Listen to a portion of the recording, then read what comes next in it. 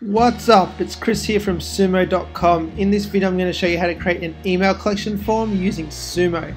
The reason you want to do this is so you can grow an audience that you can promote your content to, promote your offers to, and just have a better business. So you just go to forms inside Sumo, go create new form.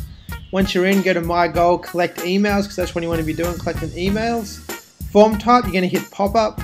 Design, you're going to choose what design you want. I'm just going to use the default one because that one looks good and I know it converts well. I'm going to change the copy because join our newsletter, that's pretty lame. No one's going to sign up for that. So I'm going to change this to a course that I have on my Snowcone business website. So I've got that set up now with the headline. I'm going to go in here, change this to for the free video course. So that all looks good there. I'm just going to make this a little bit wider. Center it, and then that looks good. Now I'm going to go to visibility. Going to go view what's going on. I want the pop-up to show up when the user leaves the site. So the default setting already works for me here. So that's all good. I just want to add two display rules. I'm going to show two not show rules. So you'll go to not show URL paths, and then you're going to put containing, and I'm going to put checkouts. And I'm also going to add one other rule here for the cart page, because I don't want people when they're on the checkouts or cart page to see my pop-up. I only want them to buy my products when they're on those pages. So that's all set up there. Now I'm going to go to success. I'm not going to put in anything here, but if you want, you can come in here. You can add an email that gets sent to people after they sign up for your list.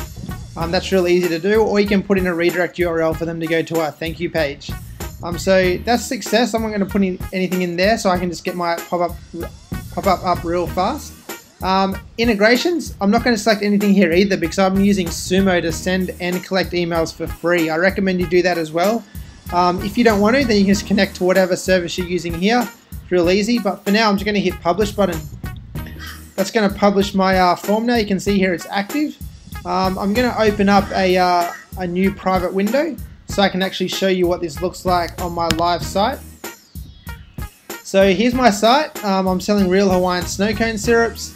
So I have this offer now that's going to appear when people try and leave the site. So people are going to be scrolling down the page, going to be checking out my products, and then they may get distracted.